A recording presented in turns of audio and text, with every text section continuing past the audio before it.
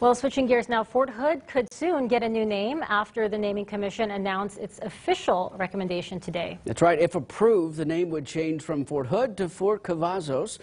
To tell us more about why that name was chosen and how people are feeling about it, we're joined by Fox 44's Allison Fox O'Connor. Allison.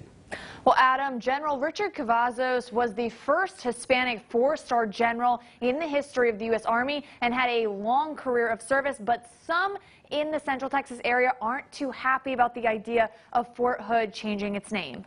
I just don't feel that it's the thing to do right now, unless if they call it with Cavazos, have Fort Hood in the name somewhere. That was the sentiment that many Central Texans had when asked how they felt about Fort Hood changing its name. The Naming Commission officially submitted its request to Congress to change the name of Fort Hood to Fort Cavazos. General Richard Cavazos was a four-star general in the United States Army, the first Hispanic soldier to reach that rank in U.S. military history. A Texas native, he was stationed at Fort Hood multiple times and even commanded 3 Corps. I don't have a problem with General Cavazos. I think he was a great general, and first Hispanic general, in fact. And I think that's very prominent for our area in Texas and everything like that. But, you know, make a monument for him.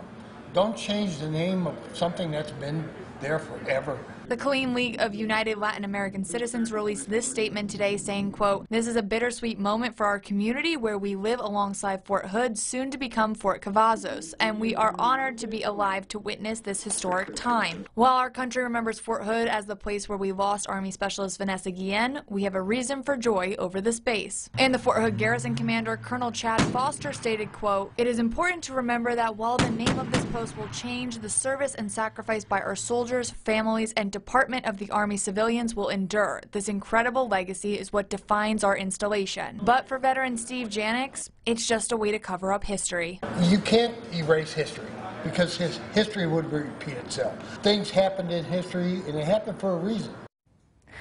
Congress is expected to make a final decision about the name change of Fort Hood, along with the other Army installation name changes in October. In the studio, I'm Allison Fox O'Connor, Fox 44 News.